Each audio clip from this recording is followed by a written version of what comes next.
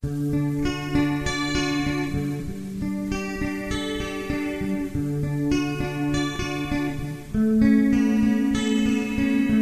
are watching Ubuntu Bootcamp Part 5. In this episode, I am going to install Ubuntu alongside Windows, and that learning begins right now on Spatry's Cup of Linux.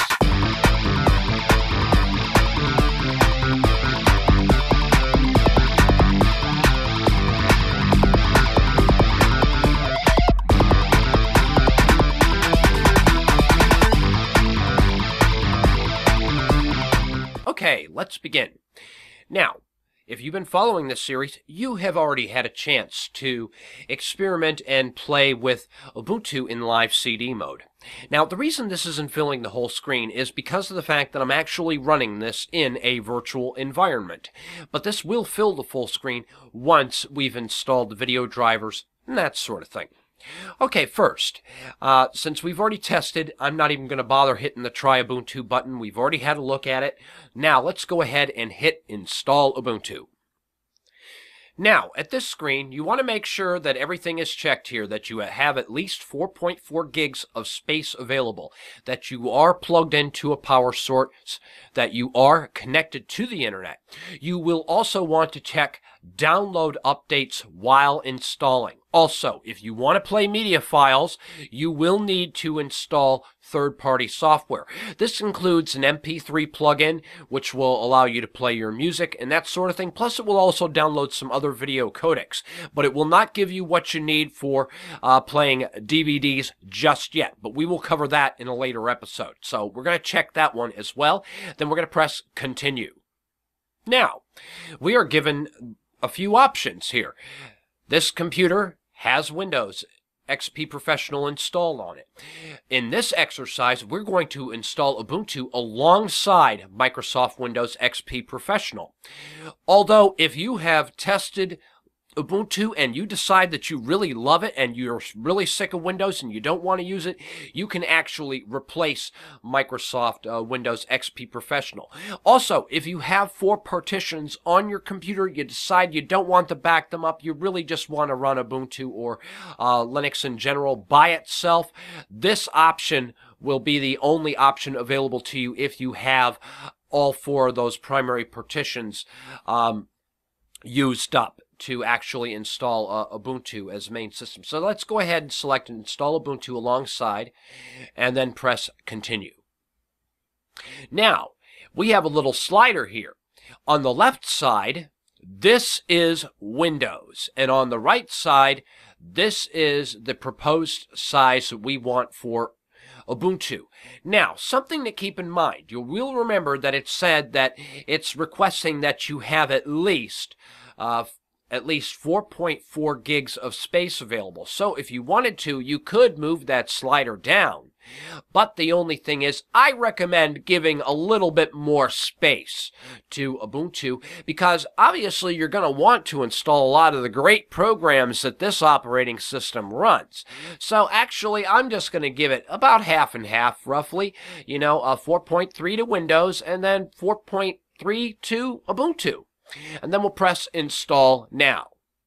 This is giving you a warning, telling you before you can select a new partition size, any previous changes have to be written to disk. You cannot undo this operation, and this may take a long time. We're going to go ahead and press Continue. All right, the next step, it's going to ask us where we are.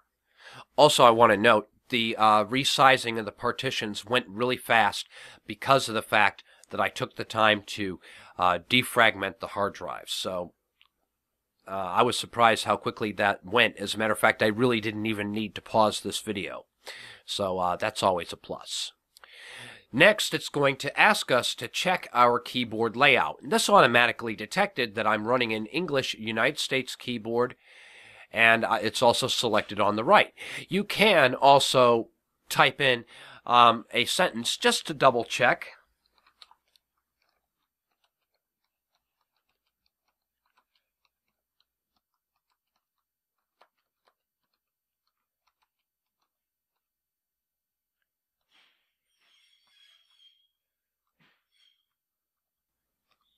All right, I'm very happy with that, so let's go ahead and press continue. Pick a username. All right, choose a computer name. I think that's satisfactory. And then we'll pick a password.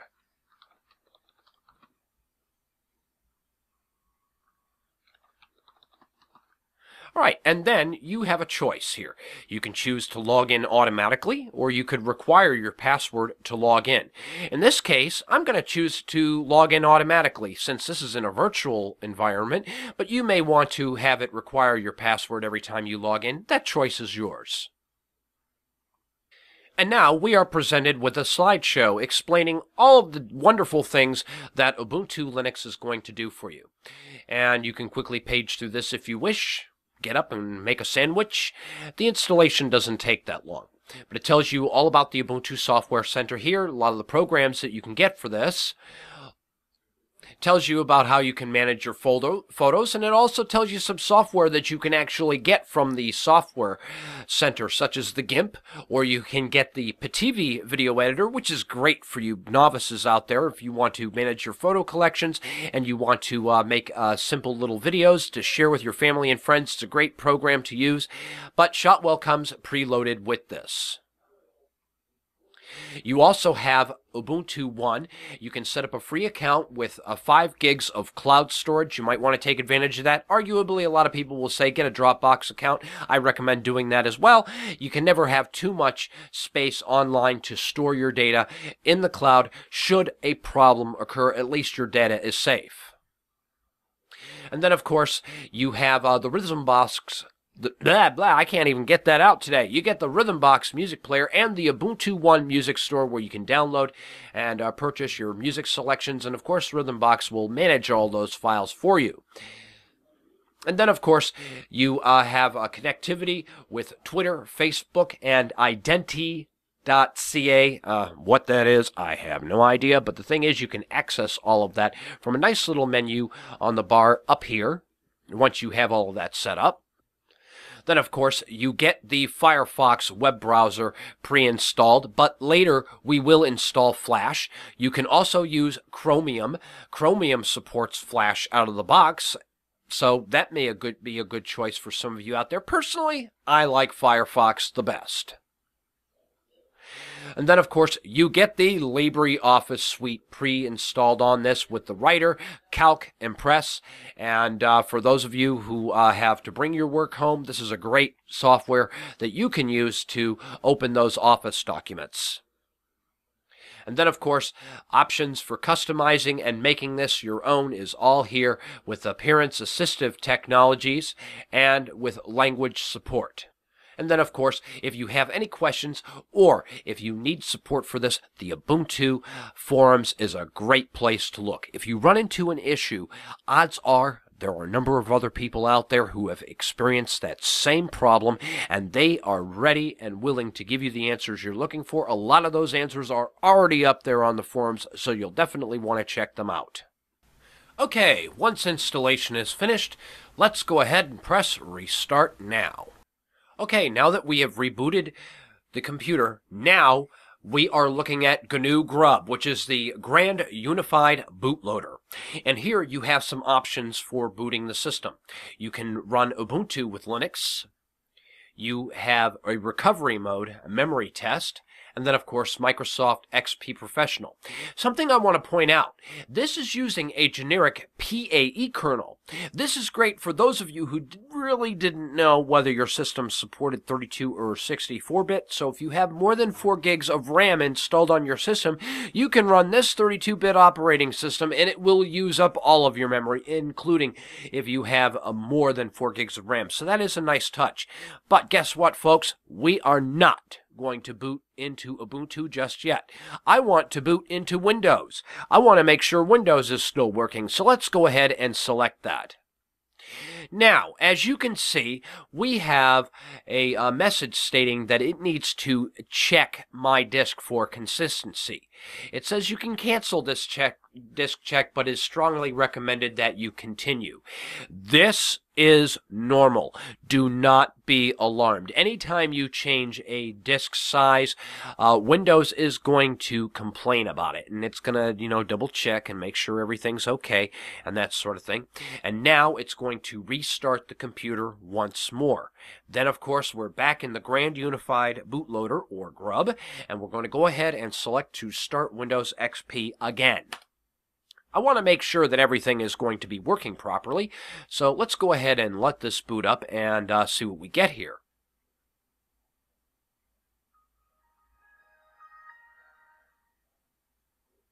Excellent. It's hiding my notification icons, and everything is hunky-dory. All right. Well, let's just check a program or two. Okay, it looks like it wants to reboot again. Oh, golly gee. Gotta love Windows. Reboot, reboot, reboot, wash, rinse, and repeat. Real quick here, I just want to see if Mozilla Firefox is going to work for us. Yes, and of course it's working. We're connected to the internet, blah, blah, blah, blah, blah. Okay, I'm happy. At least I know Windows is working, and it's being its usual self. Yeah, do you want to reboot? Okay, yes, we do want to reboot, but I can see Windows is working. So let's go ahead and boot into Ubuntu this time. And you'll remember, of course, that I selected that I will have it log in automatically. Now, in the event that you've selected that you want it to boot up with requiring your username and password, you will have to select your name and then type in your password. Excellent. Ubuntu is now installed, and now we can start doing a few things with this. Say, that was pretty easy installing that, huh? Well, now, in my next episode, this is going to be a Linux Zoo Crew episode, so please check out the show notes below. Saturday night, 8 p.m. Eastern Standard Time, UTC -5. We will be discussing things that you might want to do after installing Ubuntu. You'll definitely want to join us for that one.